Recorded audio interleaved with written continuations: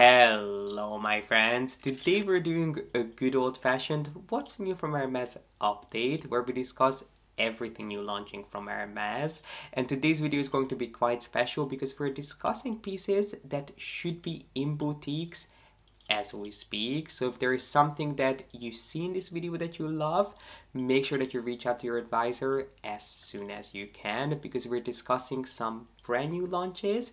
And we'll also look at some relaunches of pieces that were around previously but were so popular that they had to be brought back. So if you'd like to see what new pieces and old pieces that are new again you'll find on shelves at Hermes, then please be sure to give this video a thumbs up and keep on watching. And let's dive straight in. And I think we should start with 3 pairs of shoes that we're getting in a teddy finish for the season, which I am sure is going to make many of you really happy out there. So we're getting the orange sandals in a teddy finish again, which basically means that the orange sandals were eaten by this little fur monster, and this is the result of that, these little furry fuzzy orange monsters, which we'll get in a ton of different colors, but I would say that my favorites are cognac and Verdot, which is the most beautiful seafoam shade. It's almost a neutral with just a hint of green, and Verdot is a color that was around previously but only in alligator, and in shearling, while it's a completely different color to me, I still love it. So the orange sandals are coming back in shearling. We're also getting the Chypre sandals both in a furry finish and then in a version that's made of suede, and it's only the lining that's made of shearling. And then there's going to be a pair which I wish I didn't have to see, but we're getting the infamous Hermes clogs with a shearling lining. So if you love a mule, if you love a pair of slippers or slip-on shoes, now you have plenty to choose from with a fuzzy furry finish. And speaking of shearling, there is another piece that I was quite disappointed by. You may remember me talking about this piece quite a few months ago at this point when it first launched, which is the Hermes Teddy Rodeo, which now we know is inspired by a little dog. And while I still don't think that it looks like a dog, more like a dog toy that's been chewed up and spit out, if you love the design of this, you are getting it in a so black finish for the new season. It's been around in a handful of different colors, but now you will be able to pick it up in black with a black fur finish. And before we get into talking about some bags and bag accessories, I wanted to put one more piece on your radar, or actually more like a new range. If you're a fan of Hermes tableware, you'll be happy to hear that they have just launched a new family of tableware, which is called Soleil d'Hermes. And as the name and the theme suggests, the collection is made of the most beautiful golden lit rich yellow shade. So if you have a garden that you love dressing up in the summer, or if you just love a pop of color in your home, this collection was made for you, because while the graphics and the prints are quite simplistic, the burst of yellow is just absolutely breathtaking. This is a collection that personally is not something that I would buy for myself. It is a little bit too much color for my liking, but if you love a pop of color in your home, whether you're going to eat off of these pieces and you're going to use them in the kitchen or in the garden, or you're going to use them as decorative elements around your home, this is a collection that I would definitely suggest that you look into. And especially because it is a new launch, hopefully they'll have most pieces in stock, which is not the case when it comes to some other iconic collections. Since we are already on the topic of color, we might as well discuss this next collection, which is going to be a relaunch. It's not going to be a brand new collection, but the Casaque collection is making a comeback, which, even if you're not familiar with the name, I'm sure you've seen at least pictures of these bags on social media, because these bags are really quite eye-catching.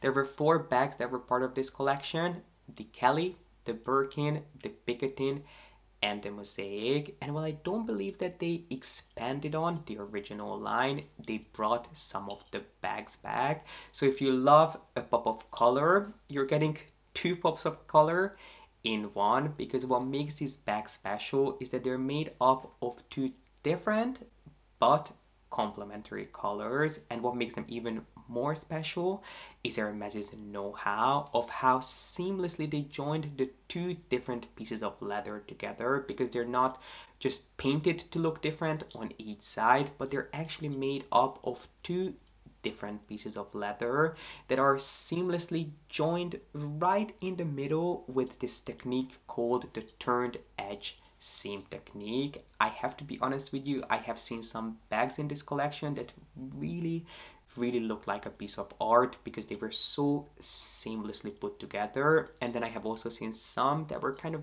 bumpy and there was a little bit of bulging going on in the middle. So if you're going to get this bag, make sure that you have a close look at it. But it is a collection that we are seeing pop up again for the current season. If you love the sound of the Casaque bags, but you're not the biggest fan of any one of the designs that we mentioned, the good news is that we're also getting an HAC with a similar inspiration. We're getting an HAC bag that again is inspired by jockey jackets.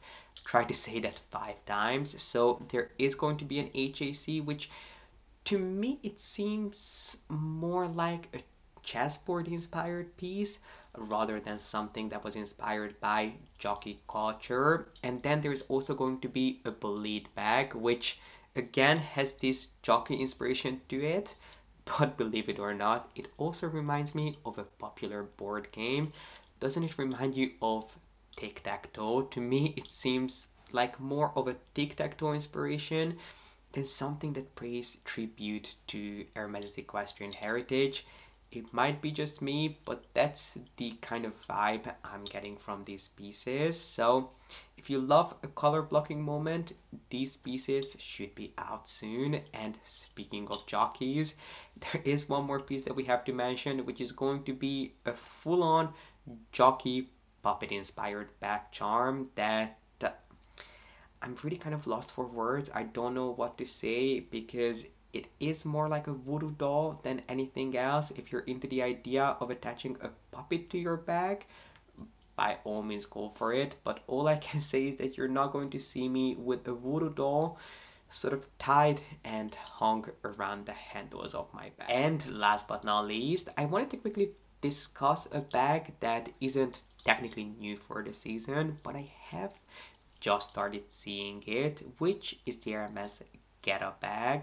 This is a piece that we've talked about before in previous videos, but I have only just started seeing it both online and in boutiques, which is a bag that I'm kind of intrigued by. It's funny because every time I see this bag, I change my mind.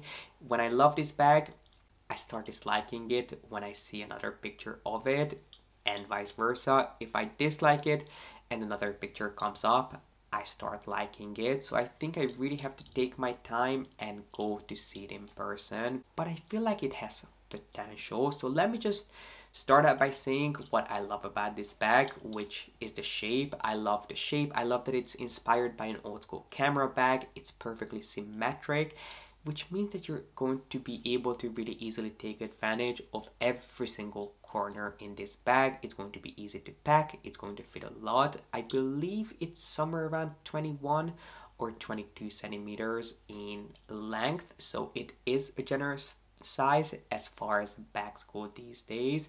So that sounds promising. I really like the large elongated H closure, which is a lot more subtle than something like a Constance bag would be, especially because you have the monochromatic hardware. The majority of the hardware is made of the exact same leather and color as the body of the bag. And speaking of color, I believe the Geta bag is currently available in 9 different colors. In colors as shocking as blue electric, through more neutrals like caramel, all the way to the best color that's ever been created, which obviously is black. So you have quite a wide range to choose from. So these are the things that I love about this bag. Now let's move on to the one thing that I'm unsure about, which is the shoulder strap. I love the fact that we get an adjustable shoulder strap with this bag, but the strap is quite wide and it's sort of embedded in the sides of the bag, which kind of reminds me of a seat belt, and I'm not exactly sure how to feel about it. If you've seen this bag in person, if you bought it, if you turned it down, please let us know your thoughts in the comment section.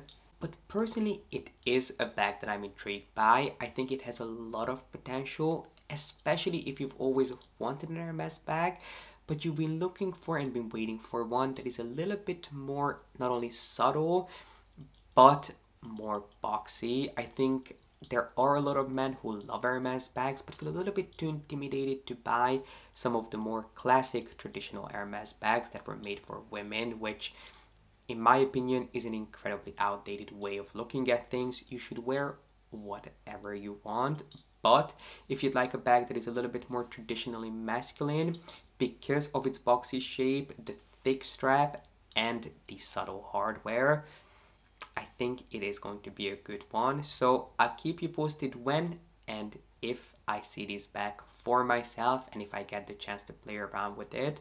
But for now, it is a bag that I would say has quite a bit of potential. And my friends, this completes today's What's New from Hermes update. I hope you really enjoyed it, and please let me know in the comment section which piece are you most excited for. Is there something on this list that you absolutely love? Are you not a fan of any one of these pieces? Do you prefer more traditional designs? I cannot wait to hear what you have to say.